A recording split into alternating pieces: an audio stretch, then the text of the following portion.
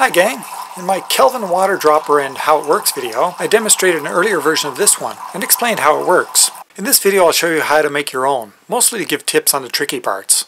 The first thing you should work on is the water source at the top. This will tell you how high the thing needs to be.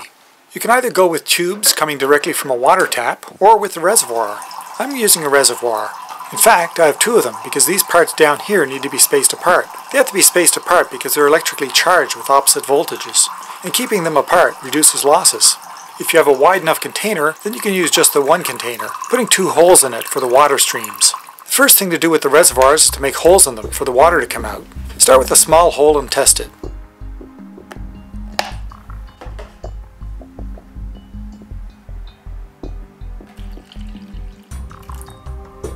If nothing comes out, then try again with a bigger hole.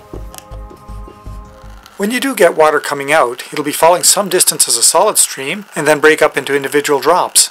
It's hard to tell that they're individual drops just using your eye, but here I've increased the camera shutter speed and you can see that they're drops. To the eye, it just looks like the solid stream has become turbulent. That turbulent part are the drops. You might find that the water is a solid stream for only an inch or so before becoming drops. That's not good. The inductors, these two cans here, need to have a solid stream entering them at the top and drops coming out from the bottom. That can be hard to arrange if your solid stream lasts only an inch. One way to increase the length of the solid stream is to make your hole larger. So fine-tune your hole size until you get a decent stream length. Since I do have two reservoirs, I had to electrically connect the water in them. I already showed why in my How It Works video, so I won't go into that here. I'm using a strip of aluminum foil. Just make sure that each end of the foil sits in the bottom of a reservoir. I did manage to find this long plastic pastry container in a grocery store and made two holes in it. That way I had just one reservoir and didn't need the strip of aluminum foil. Next are these two inductors. They're called inductors because they charge the water by induction. I'm using two soup cans for them. They have to be metal cylinders and they have to have both ends open. So here I'm cutting the bottom off using a hacksaw. If you're using a soda can, then you can use tin snips or maybe even strong scissors. It's best if they don't have sharp edges, but mine have a sharp top edge and I still got decent results. They don't have to have a large diameter. If you look carefully here, you'll see that to get the charging to work, the stream has to be very close to one edge, so most of the can is doing nothing. So while this works, a much smaller diameter would work too. Initially I supported my inductors in the air by hanging them from a piece of tape. That was good to figure out where they should go, but it also meant that they could move around a lot, and I'd have to readjust them each time. So once I knew where I wanted the inductors, I measured and marked some wood for supports, cut it, drilled holes for screws, and put them in. Then I marked the shelf, drilled holes in the shelf too, and attached the wood to the shelf. With the help of some rubber bands, I lastly attached the inductors securely to the wood. The result was inductors that would stay put. Just don't let the wood get wet, otherwise it'll start conducting electricity. If you have plastic, then use that instead. Don't use metal to support them since that will short things out even better than wet wood. The containers on the table here are called receivers. You need two of them and they have to be metal if you're going to connect wires to them. They should be pretty wide since, when it's working, the water will be spraying pretty widely. Many metal food cans have an insulating coating inside them, like these ones here. If that's the case, then scrape off some of that coating at the bottom so that the water can pass its charge to the outside of the can. Just be warned, one reason for the coating may be because the inside will rust in a few hours from contact with the water. If that happens, then you'll frequently have to scrape it again, since the rust will interfere with the movement of the charge. One thing that helps is if you make a rough spring out of bare wire. Stick the spring end down into the can and wedge the top end against the inside of the metal lip. That will electrically connect the water to the metal lip and the outside of the can. Of course, you can avoid all these problems by using a can that doesn't have an insulating coating, like some paint cans. But not this one, it has a coating inside. A can made of stainless steel would be best, since it doesn't rust. Now to connect it all together. The left inductor should be electrically connected to the right receiver, and the right inductor should be connected to the left receiver. Connect them with whatever types of wire and connection method you have.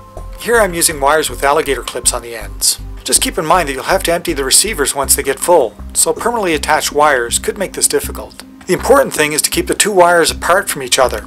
It's best if you keep them around as short as they need to be, so that they don't droop and touch things that will interfere with them electrically.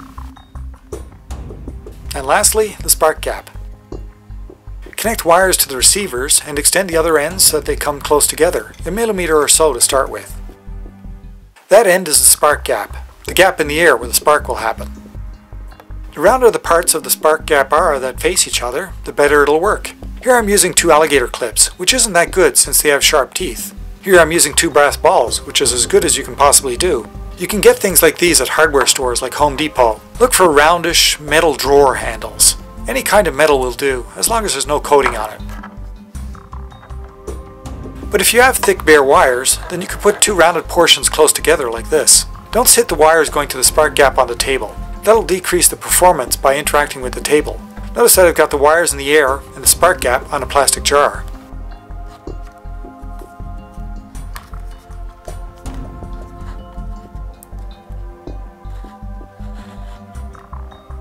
Now to try it out. If your spark gap is weak, then you might be able to hear it as a clicking sound, but not see it. If you don't hear anything at the spark gap at all, then it isn't working.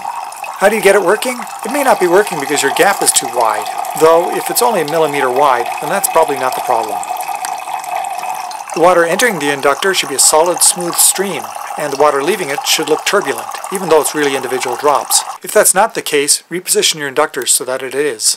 Here's how I would adjust them if needed, but my inductors were in a good place, so I didn't need to do this. If it's still not working, look at the drops of water below the inductor. It should be doing this, repeatedly spraying out widely and then falling straight again. If it's just coming down in a steady, straight line, then move the water streams closer to the inductor walls. That will help with the induction. If it's still not working, then the problem may be with your tabletop. Mine is laminated and conducts electricity a little bit. That allows the receivers to conduct electricity between them, which makes it fail. So I put my receivers in plastic containers to insulate the metal cans from the tabletop. Your tabletop may also be getting wet. A wet tabletop, or even just damp wood, will conduct electricity. Hopefully by now you're getting a spark. Try increasing the width of the spark gap. If you're still getting sparks, then they should be less often, but brighter.